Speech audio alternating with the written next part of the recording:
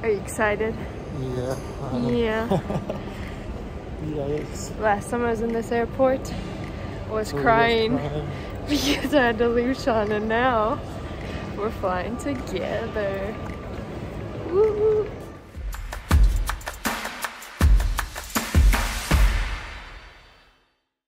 Hey, what's up guys? Today I'm going to show you what it is like in Tanzania, how much stuff costs, and some things that we got to do while we were there. We went to Tanzania just as like a little layover on our way to Zanzibar, which is an island off the coast of Tanzania. So we only spent a few days there, but it was really cool and I'm so excited to show you guys what all it is like.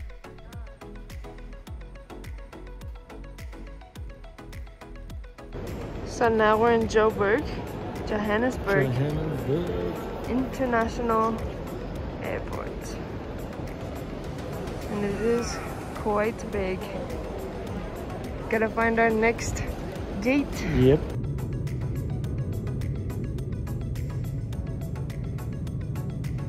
As you can imagine, some of the food on the airplane is not the best, but we tried it. It was pretty cold, and apparently, according to Sean, the wine did not taste good, as you can see by the expression on his face.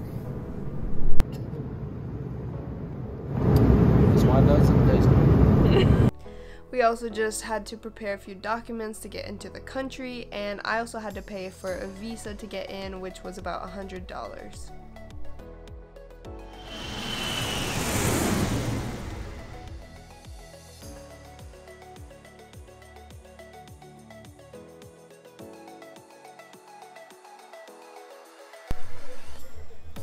Here we have the Kariakoo market, which is one of the biggest markets in Dar es Salaam, Tanzania.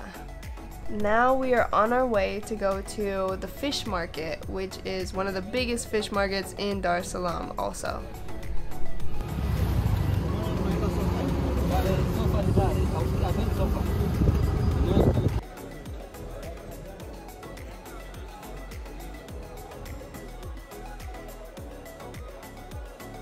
We also got to ride around in so many tuk-tuks, which is a very common mode of transportation there. That is basically a motorcycle type of thing with a carriage on the back. Using the tuk-tuks to get around was probably the cheapest mode of transportation, which is why we used it quite often, just to kind of save some money here and there. We got to try some authentic Tanzanian food, which was super cheap and super good. It consisted of fish, spinach, beans, sauce, and ugali, which is a type of food there that's made out of maize meal, and it kind of tastes a little bit like dough, but is really good.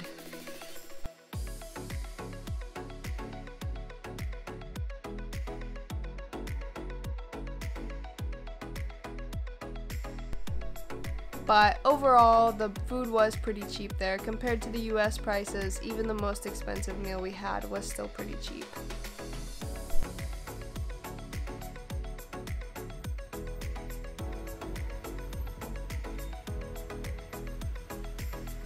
Another thing about Tanzania is that they have a very intense rainy season, which includes pouring rain all day, every day, and luckily we only got to experience it for a few days, not very long, but it's very hard to get around because the roads are flooding because their drainage system isn't as good as some other countries.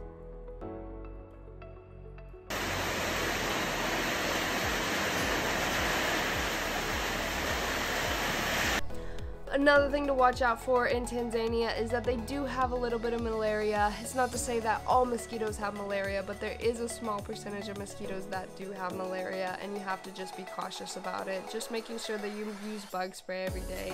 That's all you can do, and Sean and I were fine when we were over there. Alright, I hope you guys enjoyed this video. If you like it, just give it a thumbs up, and the next one will be about Zanzibar, which is the island off the coast of Tanzania, which is where we spent the majority of our time, so don't miss it, and I will see you guys soon.